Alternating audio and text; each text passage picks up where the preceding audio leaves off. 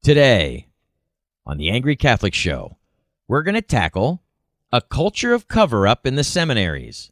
Our angry item of the day is, if collection baskets could talk, and save our seminarians.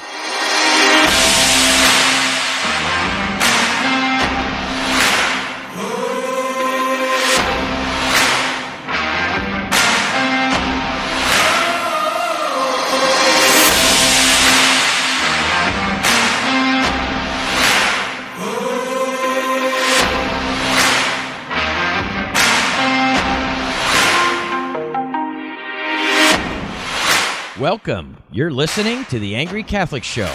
I'm Paul the Angry Catholic with my wife Chris and Jean Gomulka. In 2013, a priest that my son served for was arrested in a car with a 15-year-old boy he found on Craigslist. It turns out my bishop knew this priest had predatory behavior problems for years. This past January, the music director of St. Nicholas Parish in Wilkes-Barre, Pennsylvania, was caught by text and video inviting what he thought was a minor boy to his house at midnight. As of today, our bishop has yet to inform parishioners. My wife Chris and I, and a group of supporters, started the Angry Catholic Show to discuss the continuing scandal, as well as many other important issues facing the church today. If you're concerned with these issues, it's very important that you share this information with everyone. Don't assume people know, because they don't. Most people have no idea what's going on in the church. So here we go. So I want to introduce Jean Gomulka, who was a retired Navy chaplain, an author, abuse victims advocate, an investigative reporter, and screenwriter. He earned his BA in philosophy at St. Francis University in Loretto, Pennsylvania, and an STL from the Angelicum University in Rome. He served 5 years as an associate pastor in State College, Pennsylvania, and he entered active duty service in 1980 and retired with the rank of Navy captain in 2004. Now, St. John Paul II named Jean Gomulka a prelate of honor in 1999 with an honorific title of Monsignor, after he and Dominican Father Thomas Doyle suffered reprisals in 2004 from then Archbishop Edwin O'Brien for their work in exposing and combating clerical sexual abuse in the Catholic Church.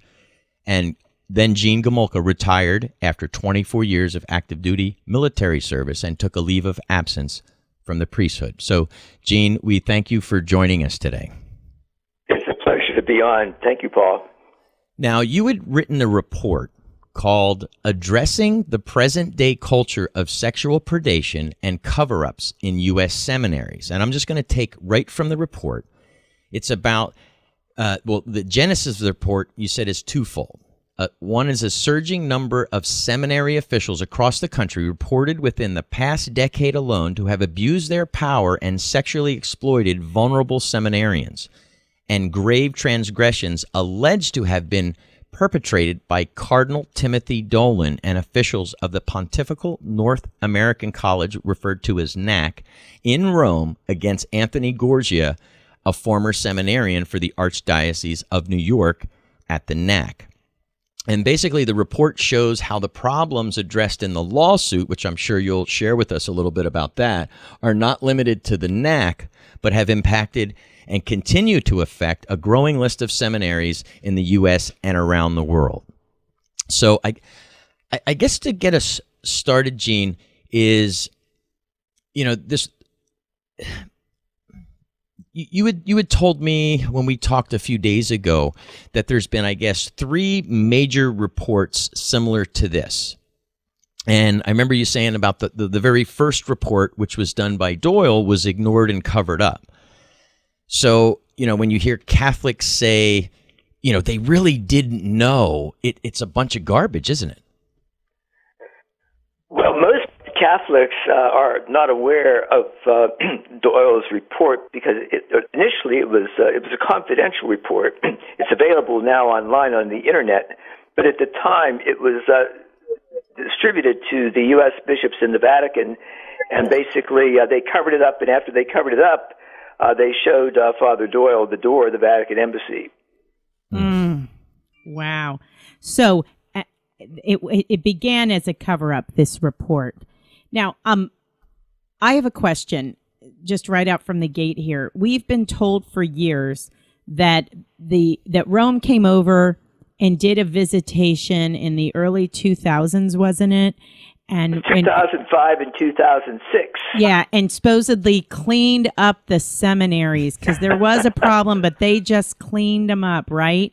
And yet, what's slowly coming out here, I guess, through lawsuits and through really brave seminarians and priests and people like you working to really reveal this and bring it to light, is that, am I right in saying, like, there's a culture of like predation in the seminaries, and when these young men are in there, they're very vulnerable and they're kind of preyed upon. Am I being too over the top with this? Absolutely. You're right on target, Chris. And I read up until about a year ago, I really had no idea how extensive it continues to be. I was aware of the investigation in 2005 and 2006, and you have to understand the Vatican chose Archbishop Edwin O'Brien to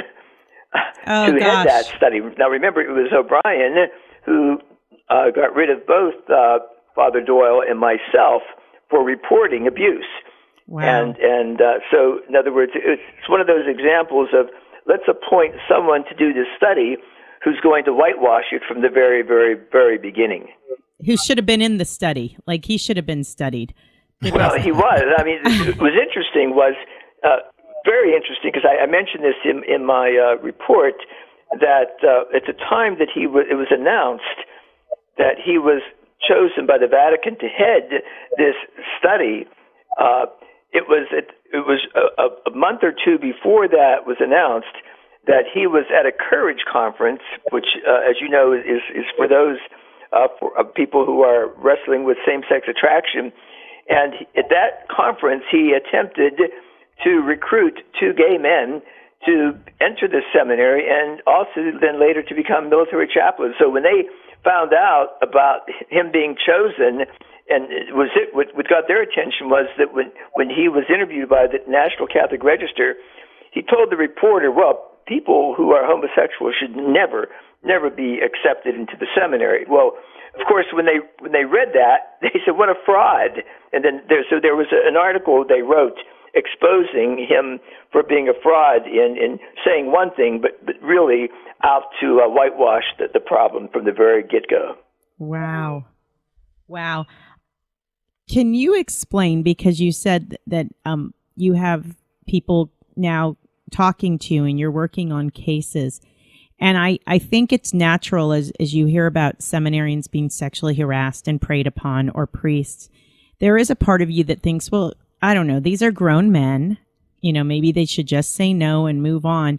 But I don't think we take a moment to step back and understand the vulnerable place that seminarian, or even honestly a priest, is in, being that, like, you have a vocation. Like, this isn't just a job that you studied at college to then do. Like, a vocation is something more. And how does that make, I guess, a seminarian or priest kind of extra vulnerable? Well, he's very vulnerable because he knows that if he reports the abuse that he may have experienced himself, if he was harassed or what have you, or if he reports abuse that he sees being perpetrated on other of his fellow seminarians, he's basically given either he's told that either he has to keep quiet about this, and then he may be ordained, or if he continues to speak up, he will never be ordained, and that's happened to again quite a number of people. Remember that the most outstanding case here that goes back to Buffalo involved Father Richard Biernat, who was preyed upon by Father Art Smith when he was working in the parish with him. And it was Auxiliary Bishop Grosch who told him, look, if you report this, which, again, was a crime. I mean, if you could be 21, 20, you could be 30 years old, But if you're assaulted, that's a sex crime. Mm-hmm. And not only is it a sex crime for the person who tries to rape you or abuse you, but it's also a crime for those who fail to report it. So in this case, however, as we all know, Biernat kept his mouth shut, and he was ordained. Only later on, when he reported Bishop Malone for covering up abuse, he was then suspended, and now he continues to remain a suspended priest. Now, one of the questions I wanted to just touch on, because this is what you've been working on literally for decades now, is you hear in the Catholic community and even beyond that many people think that it's a pedophile problem. And I'm not saying that there wasn't or isn't a pedophile problem, but and feel free to correct me if I'm wrong, but the numbers from the reports, especially the one that the bishops paid for, I think if I'm right, it said around 82% of the sexual abuse occurred with post-pubescent boys. And if that's true, I can't help to think that this means most, I mean not all, but most of the sexual abuse was homosexual predation. And we get into conversations with people with this. I just figured I'd get your opinion on that, because I don't. Well, no, it's not my opinion. It's a fact. What you said is absolutely not open to opinions. It is a fact. And again, you see, the bishops do not want to acknowledge the fact that we're dealing with phebophilia, and that the people who perpetrate these crimes are, in fact, homosexual predators. They go out of their way, because without the argument, you see, is to say, well, there's no connection between homosexuality and pedophilia. Well, to a degree, that's correct. However, again, as you point out, the church does not have a problem with a pedophilia. It has a problem with a phebophilia, basically, and that is why they try to confuse it by phrasing it along those lines. Well, and I think also because they're just trying to couch this as this is just simply a pedophilia problem, and we have no tolerance for it, and I'm not even buying they have no tolerance for that, frankly, as we've seen.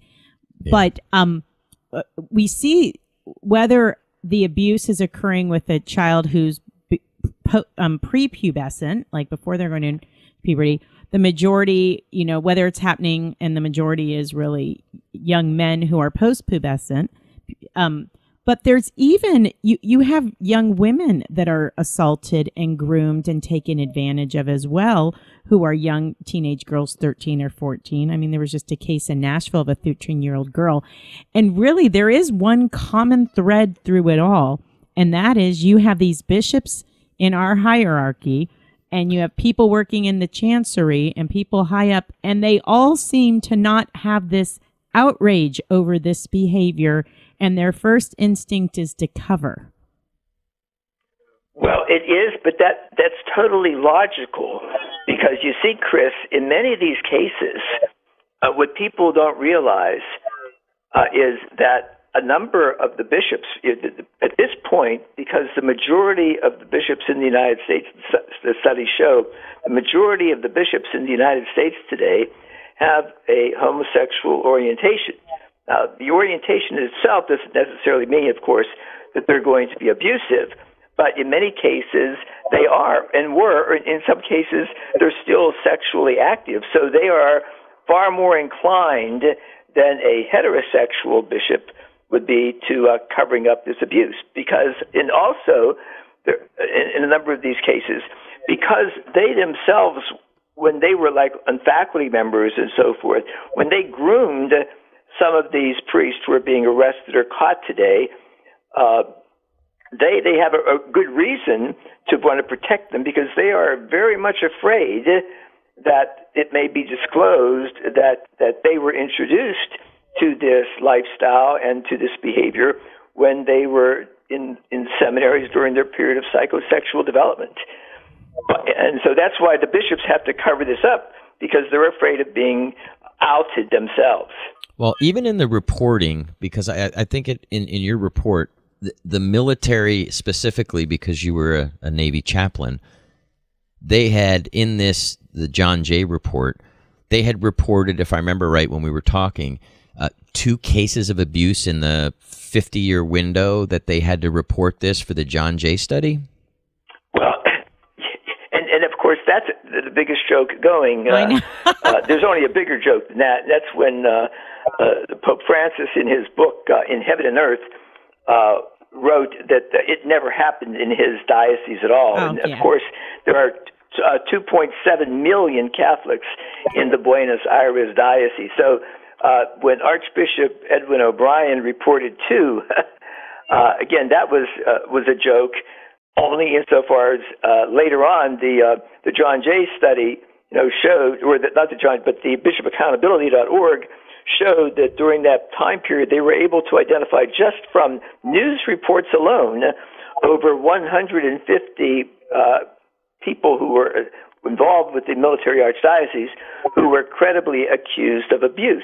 And that's why when you look at that study, the John Jay study, remember they reported that 4% of the American priests were guilty of abuse. But when you consider the fact that O'Brien identified just 2 priests, well, as you know, if there were 150 priests, and if you extrapolate that to about an average of, let's say, 3 people being abused by that abuser, that would mean technically that you had about at least 500 victims of sexual predation in the military during that time, and not 2.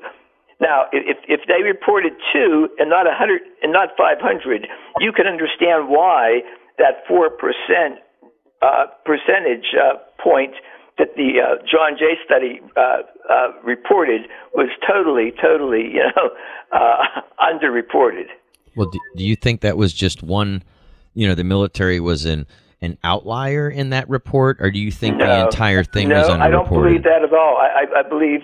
I mean, when you look at other studies and when these various states, for example, Chicago or Illinois, when they did their study, they found, like 500 priests that were never reported for abuse. So it happens in many, many dioceses. So, I mean, if you consider the fact that if I dealt in just 2.5 years, and that 10% of the priests that I was supervising in the military were caught involved, how is it that I had so many and then they had so few? And if I had 5, how can Archbishop O'Brien report only 2 for 52 years when I had 5 within just the Marine Corps over that 2.5 year period? So no, they lied. They basically lied.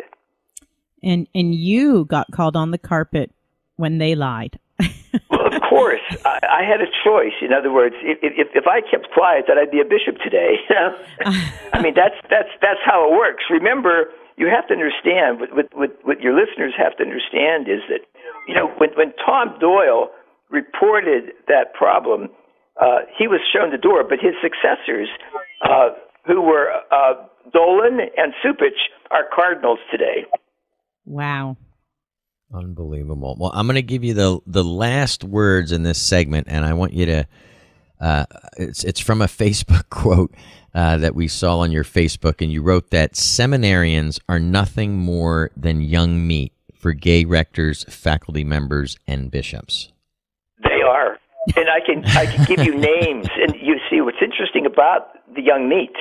A lot of these guys I talked to, if you look at their pictures, when this happened, most of them were very handsome, good-looking young men. All right, you can listen to us on KCRD-FM, the Frontline TV, iTunes, iHeartRadio, Podbean, Google Play, and Spotify, and find us, as always, at theangrycatholic.com. Send us an email to mail@theangrycatholic.com. Don't go anywhere. We'll be right back.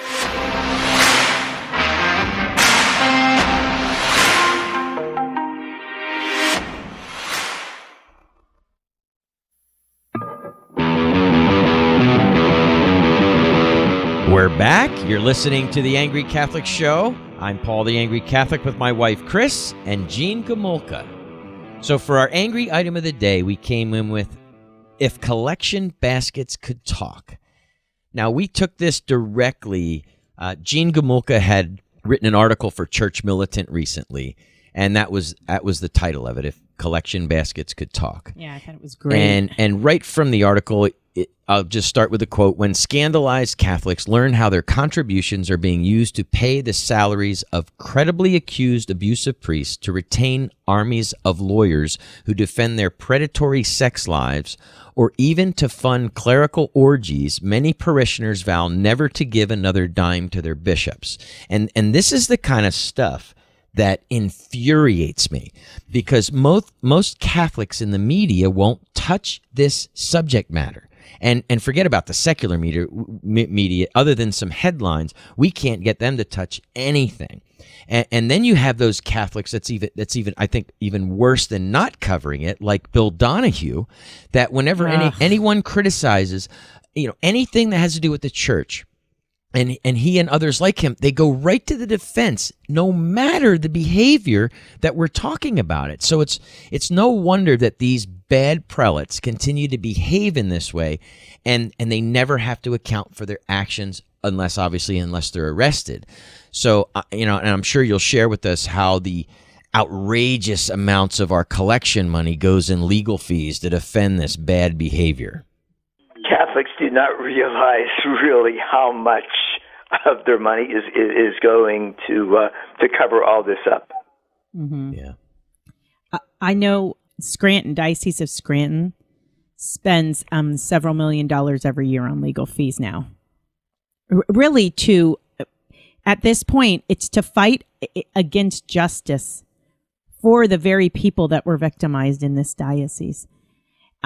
I know certain Catholics have said, well, you have a right to representation and the church has a right to defend itself. And, and that sounds nice in theory. But at some point as Catholics, don't you have an obligation to stop all this nonsensical lawsuit stuff and just sit down and reveal the truth, whatever it costs you? Don't we need to just stop all this? What do you think, Jean? Well, they won't do it. For example, if you look at the Gorgia case, Anthony Gorgia and his mom and dad, his father works for the police department of New York, so they're not like wealthy people. For 2 years, they tried to get, the church to investigate, their allegations that their son was unjustly, separated and coerced into leaving. And they got nowhere. And basically, Dolan and other bishops who encounter these kind of situations, they simply believe that they'll go away. And if they do sue, they'll just use the people's money. They have tons of money, and to throw at these lawyers who will then harass and go after the victims and re-victimize them in the process, hoping to bankrupt them and have them leave because they can't afford this. In Anthony's case, the archdiocese retained there's two law firms they're going up against. One is Fox Rothschild, which employs over 950 lawyers, and then there's another law firm that employs over 900 lawyers, and they're using church money, the people's money, to pay these lawyers over some cases over $1,000 an hour to go after these poor victims who don't have a penny and who have to rely upon fundraising to be able to get justice. Well, and I think people need to realize they're not employing all these lawyers and paying all these retainers and legal fees and everything to protect your church buildings, to protect the patrimony of what your ancestors built. They're not doing it to keep your parish open because if they gave out all these settlements, we'd crumble. These bishops are going after victims using the attorneys, and they are doing it, and they're using your money, and it's to protect their very own backsides because they have engaged in cover-up and criminal behavior. Cardinal Dolan is just trying to protect himself because the man belongs in jail for covering up and looking the other way and not not protecting children, and it began in the Archdiocese of St. Louis.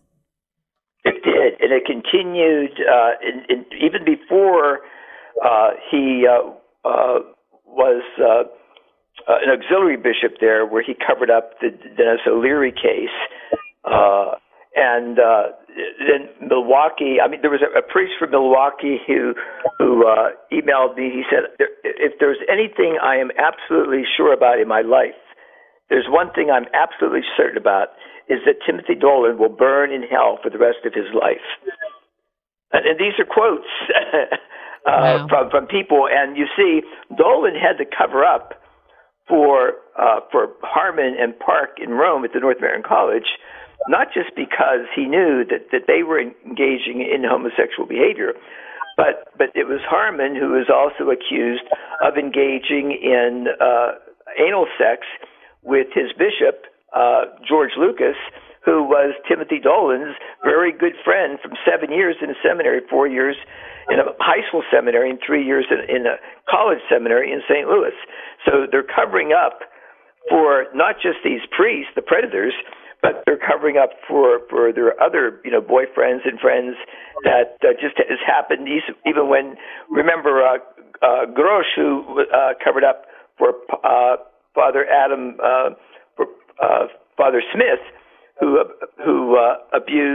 assaulted Biernat in Buffalo. Biernat didn't realize that Smith and Grosch were classmates in the seminary. So it's all a matter of fighting, covering up this abuse, and if they run out of money, they'll just sell another church. Yep. Well, and you know what? It's interesting you're saying this, Gene, because, for instance, Bishop Bambera, it's like he knew Father Polish had instances of predatory behavior. He knew that he was not allowed on seminary grounds. Father Polish, the first year he was ordained, they didn't want him. They wanted him as a priest. They just didn't want him on seminary grounds because he was, acting in a predatory way with these seminarians. Father Polish took 4 leaves of absences, but they were classmates and they were ordained together. And that's what we're getting told is like, oh, they're classmates, they're ordained together. There's just such a bond. But I'm starting to think, no, this isn't a like fraternal bond or something that these bishops have. And this isn't, when fellow priests and different monsignors have all these bonds, because I know lots of guys and I know lots of guys in my family, and no matter, and you could be frat brothers, but if you're sitting there, raping someone, I don't think that, your frat brother might not, be as tight with you after that, for goodness sake. You wonder, like, at some point, like, I wonder with Bishop Bambera, like, what was your deal and why were you so close to Father Polish, and why have you allowed him to be in this diocese? And now we have another kid coming forward who said he was assaulted by Father Polish on his watch, on Bishop Bambera's watch. Like, why? Why is this happening? What skeletons in his closet?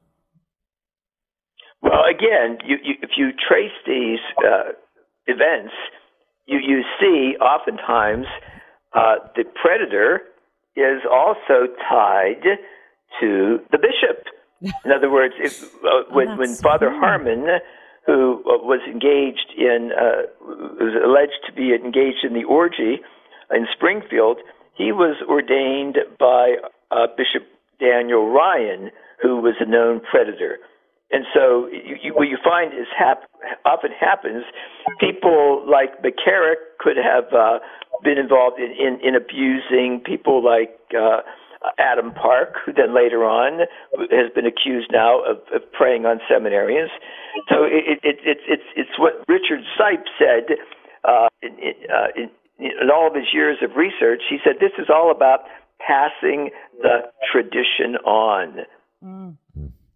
Now, one of the things you touched on in your article to Church Militant, and it's something that we've talked about many times, and it really hits home for our diocese because our bishop actually came out publicly, and I don't know if he thinks we're idiots or he just doesn't care, but he literally said, I mean, I don't have the exact quote in front of me, and I'm sure Chris will fix this if I mess this up. You butcher it. Right.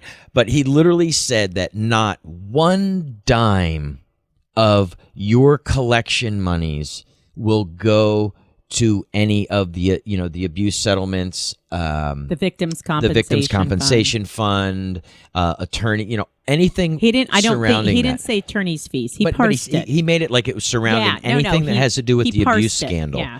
And we know that's just a lie. It's not even Well, it is. possible. I mean, if you sell a church, wasn't that from the people's collection? Yeah, absolutely. Yeah, there he said we'll sell properties. He's lying. Every dime He's came lying. in, other than the government money. Every dime came in from people's money in the collection. But the church has a habit of doing this. I mean, the Peters Pence collection, we used to give to that. We don't anymore. That was one of the ones we would do. And you're thinking, oh, we're giving to the poor, we're helping. And it turns out, no, it was like all these investments, like some apartment in London, or like they just lie. And then they think that you're not, I don't know. And then you feel like you're made to feel like, oh, you're not faithful. You're questioning the wisdom or something. And it's like, this isn't the wisdom of the church. This is corruption, right? Well, it is. I mean, if that happened in the real world, I mean, if it were discovered that, for example, if an organization like the American Red Cross were known to have taken all this money that was donated or whatever, the people who were in charge of these organizations and charities, they would be in jail today. But how is it that people like the Pope and the Church can advertise a collection like Peters Pence and then misuse all that money and suffer absolutely no consequences? If you're concerned about these issues, it's very important for us to share this information. Chris and I, along with a group of supporters, publish this show and want to ask for your help by sharing it.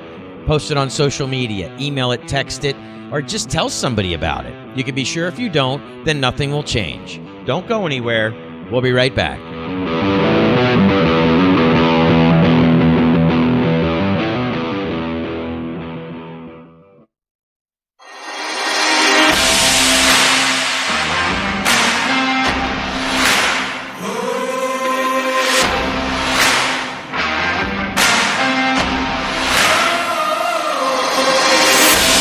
We're back. You're listening to The Angry Catholic Show. I'm Paul the Angry Catholic with my wife Chris and Jean Gomulka.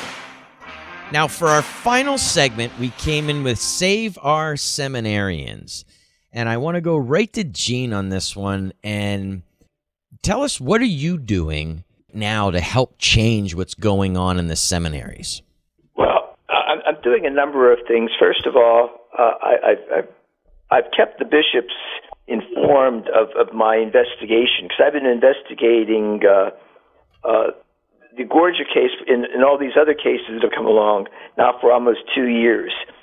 And so I want them to know that they can't say later on, well, geez, we didn't know about that, like they said about McCarrick. So the first thing I've been doing is writing and publishing, and even the articles that I published, like, for example, in Church Militant or Crisis Magazine, those are designed to try to keep the faithful informed. The only problem, though, is that a lot of the Catholics rely upon news services like Catholic News Agency or Catholic News Service for their input, and consequently, those official Catholic news agencies, they're no more honest than perhaps Pravda was, during the Cold War, in informing the Soviet people what was really going on. Isn't that sad? Yeah, it's very sad. Isn't that sad? You said that you're informing the bishops, so you've put together reports, you're keeping the bishops informed. Are there any bishops quietly behind the scenes saying, keep doing what you're doing, keep us informed? Or is it like crickets because they're just not? No, there are some who have come out. For example, there are three ordinaries who wrote to the Apostolic Nuncio, which I thought was an absolute waste of time, to inform him, to ask for the Vatican to investigate this matter. Of course, the Vatican doesn't want to investigate this. I mean, they do not want to expose the problem, because whenever these matters are reported, for example, in 2005, in January of 2005, when Stephen Brady Roman Catholic faithful informed the nuncio of the orgy in Bishop, then Bishop, now Archbishop, then Bishop George Lucas's residence, in the presence of three seminarians and a number of priests. The nuncio did nothing. He basically sent it back down to Lucas and said, cover it up. Lucas got a defense lawyer and had a report published that basically whitewashed everything and said it never took place. Wow. I can't help it. The problem is, these issues are covered up, and the Vatican, if you send something to them, as those three bishops did in this case, the Vatican will absolutely do nothing. And not only would they do nothing, but they will do everything in their power to cover it up. It's lay people and seminarians that have to speak up, and priests like what's the answer here? Is that in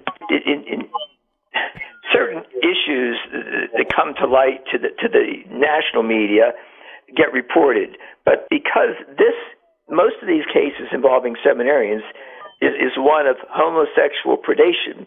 I think they don't want to offend members of the LGBTQ community and let it be known that these homosexual priests are preying on these seminarians, and that's why we're getting such little coverage there, and also, even as I mentioned earlier, the Catholic news agencies, they covered up when, for example, in the case of Father Harmon, who was being relieved as the rector of the North Barron College in Rome, when the Catholic news agency reported on his stepping down, they mentioned not one word in that article about the lawsuit in which he's being sued in New York court, or the fact that he was accused of engaging in anal sex with his bishop at an orgy back in 2004. So they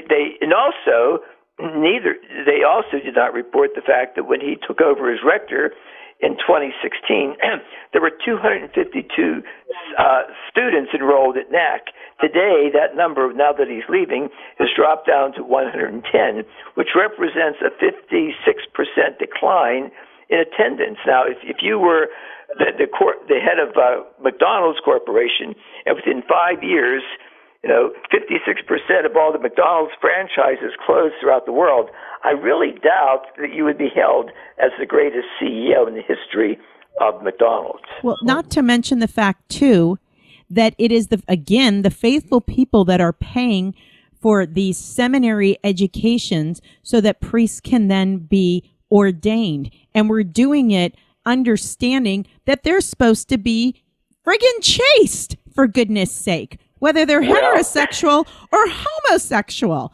My goodness. Well, you have to understand that's not really the case. Yesterday, there was an article which was published just recently on November 25th, and it involved a Jesuit priest who, before he died, said the following, I quote, "I would estimate that between 50 and 60% of the men who entered religious life with me were homosexuals who had no particular interest in the church, but who were using the celibacy requirement of the priesthood as a way of camouflaging the real reason for the fact that they would never marry," end of quote.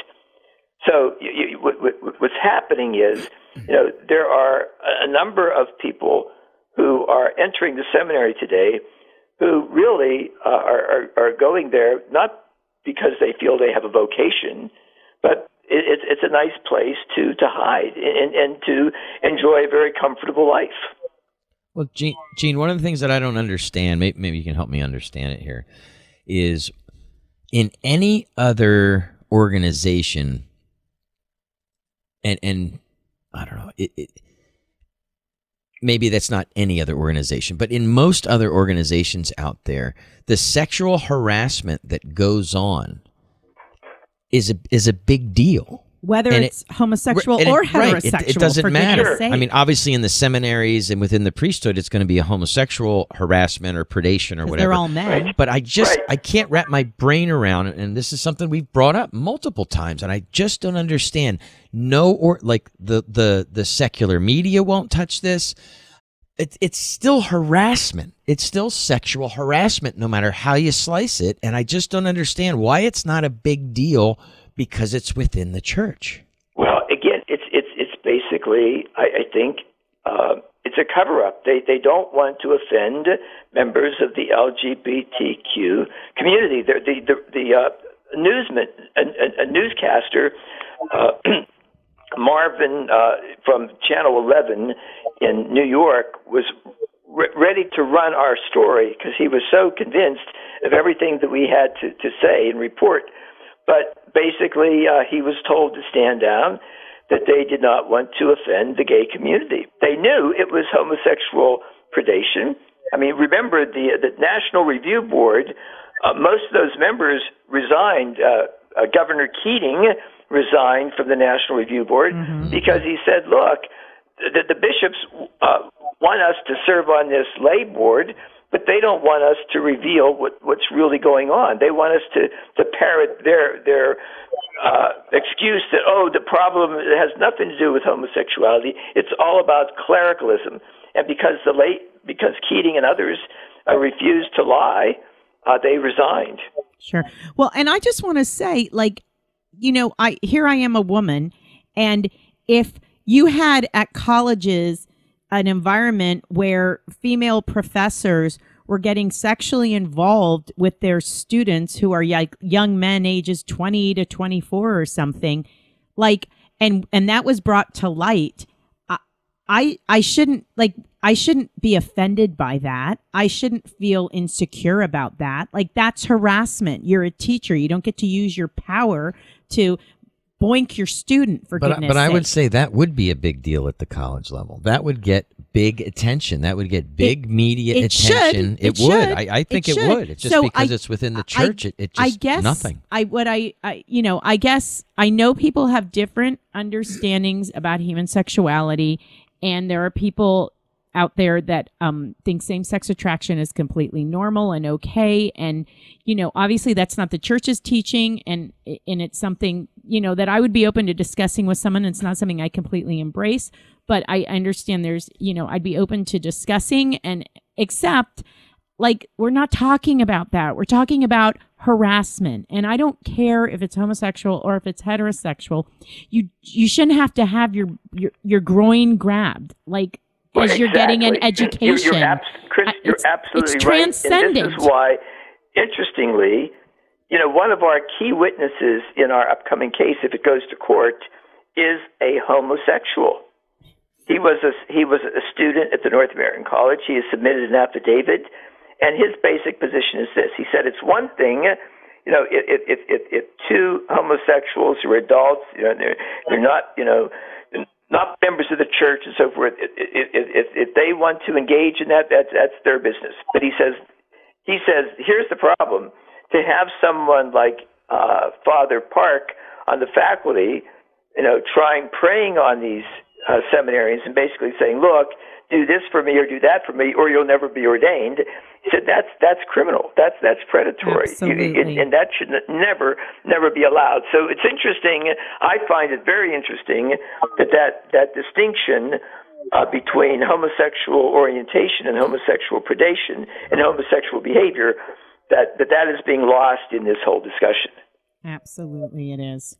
Yeah. No. So Gene, what can the average Catholic do in this fight?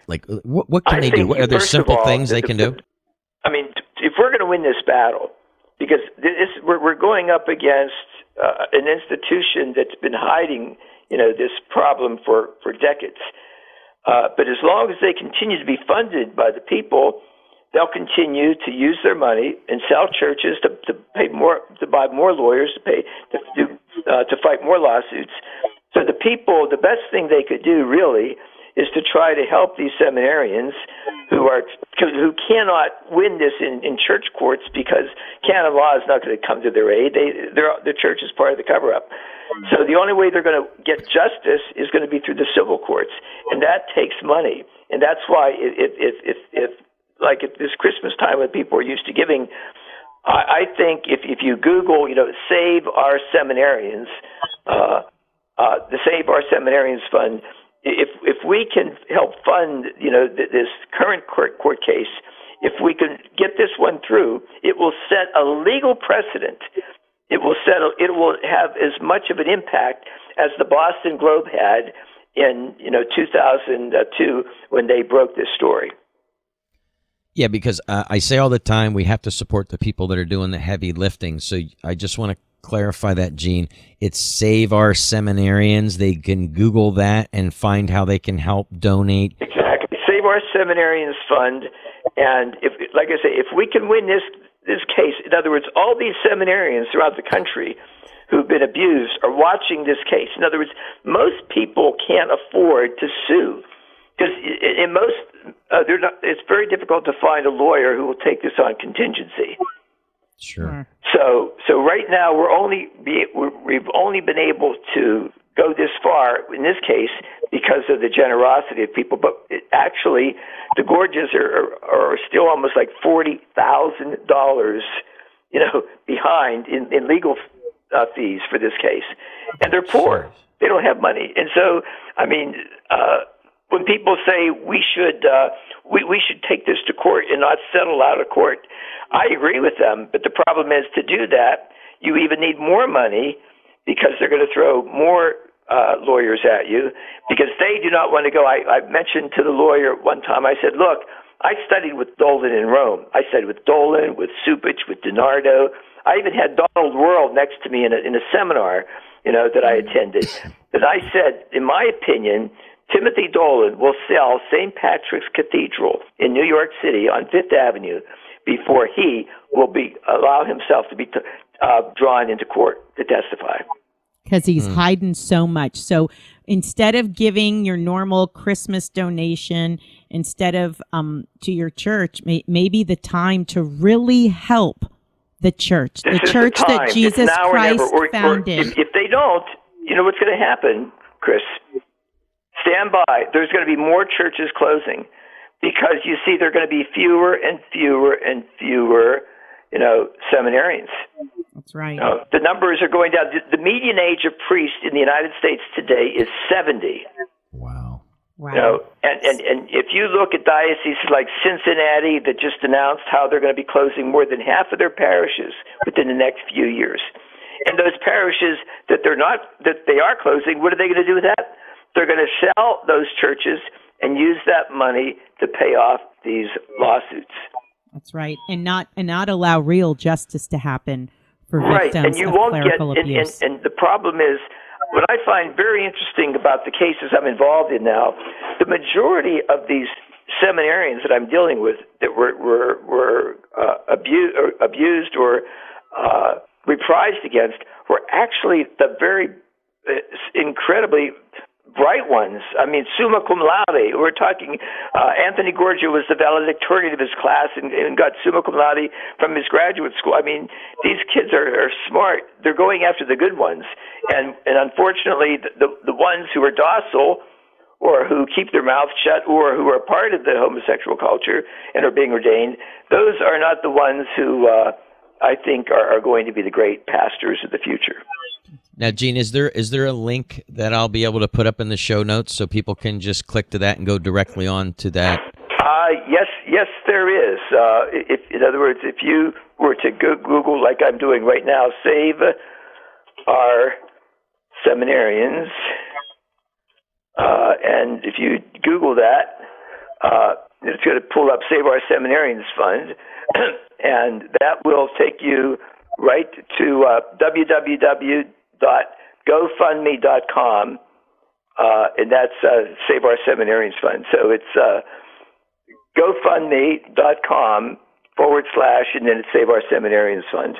So you'll have a link for everybody to do that. I'll put that right in the show notes that you can go on and click on that and help support for these seminarians to get some sort of justice and to set a precedent. That this is going to stop. It really does. It has to stop.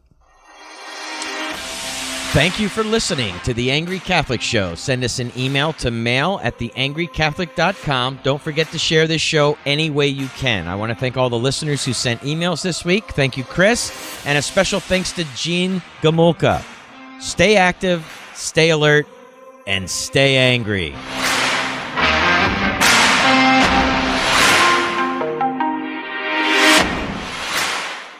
This has been a production of Dumb Ox Media Inc. All rights reserved.